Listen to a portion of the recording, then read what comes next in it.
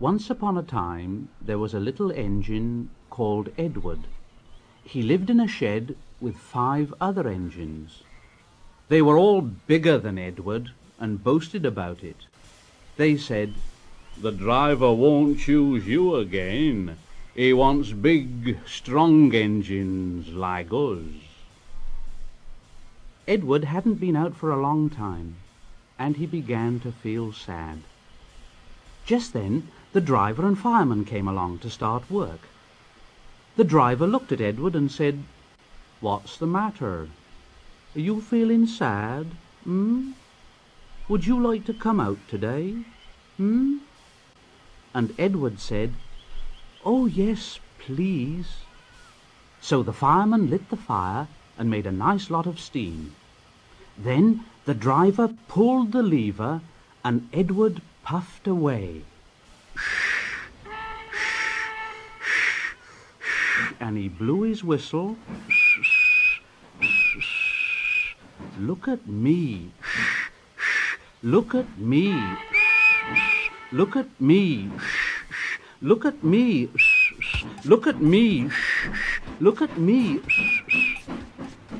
The other engines were very cross at being left behind, and away went Edward to get some coaches.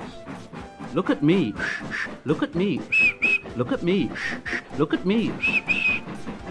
At last Edward found the coaches, and they said, "Oh, please be careful, Edward. Don't bump and bang us like the other engines do." So Edward came up to the coaches very, very gently.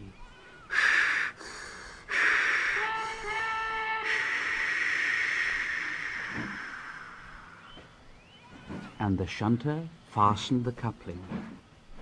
The coaches were very pleased. "Thank you, Edward. That was kind. We are glad you're taking us today." Then they went to the station where the people were waiting. "Here we are. Here we are. Here we are. Here we are. Here we are.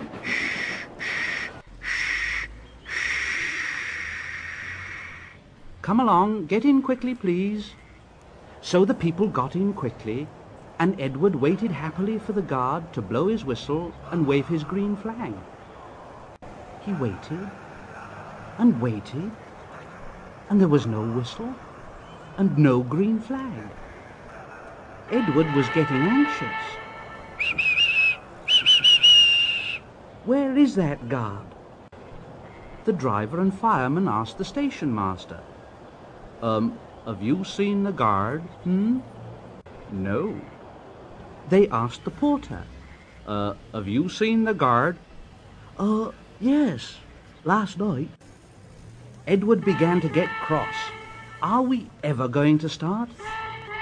Just then a little boy shouted, "Here he comes!"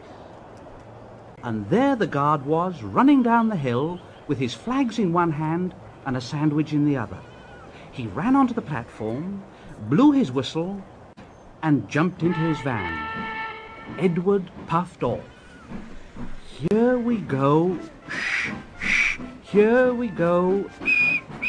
Here we go. Here we go. Here we go." He did have a happy day. All the children ran to wave as he went past, and he met old friends at all the stations. He worked so hard that the driver promised to take him out again next day.